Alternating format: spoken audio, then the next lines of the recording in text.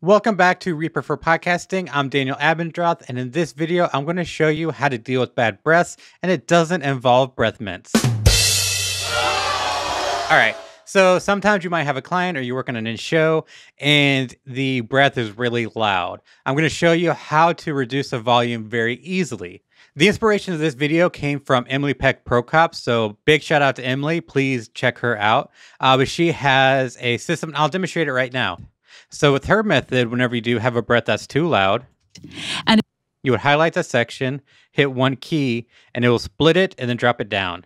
And on this track, you would lower the volume so that way it's and if you make it quieter. 10 years, even pretty simple, and it worked for me for a very long time.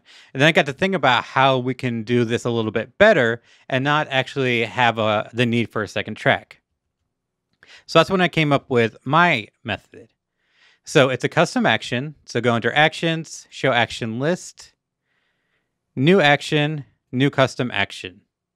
So the first thing that we want to do is look for Split Items at Time Selection. So bring that over. And then this gets a little complicated. If you do a search for -1 dB, you're going to bring over nudge item volume 1 dB, and you're going to do that 10 times.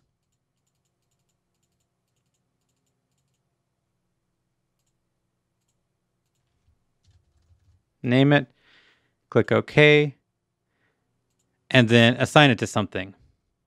I usually do Z.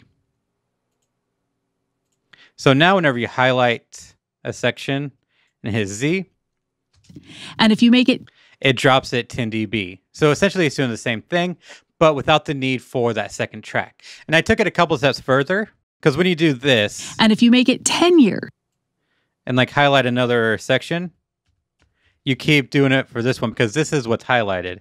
So we're going to fix that. So go back into your action list.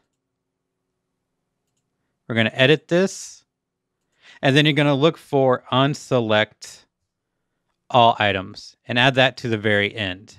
So now what happens whenever you hit Z, it lowers the volume, and now this is no longer highlighted. Reduced. And if you make it 10 years, even. And now you can keep going on and on. So the next thing I want to do is, because I like to do this and not stop editing, of recurrence is reduced.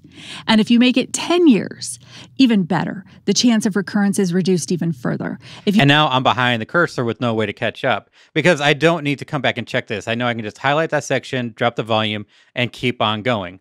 So what I'm going to do is open up this action list, edit this, and do a search for go to play cursor / position. Add that in, and then wherever you want to put it, doesn't matter where. So as long as it's after all these nudges. And then I'm also going to consolidate undo points, because otherwise, if you want to undo it, you have to Control or Command Z each one of these 10 nudges. And that's just too much. So consolidate undo points. So that way, whenever you do it and you're like, oh, I don't want to do that, Control Z undoes everything. So now that we added that go to play cursor, let me just remove selection. The chance of recurrence is reduced. And if you make it 10 years, even better. The chance of recurrence is reduced even further. If you make it 15 years. If you see, whenever I hit Z, it drops the volume, unselects everything, but then also catches back up to the cursor. So that way I don't actually have to hit any other keys or like pause play in order to get back to the cursor. It just catches up automatically. I hope you found that useful. If you have other tricks and how you deal with bad breaths, please leave a comment down below. And as always, I do want to encourage you to join the Facebook group. It's called Reaper for Podcasting. I'll put a link in the description.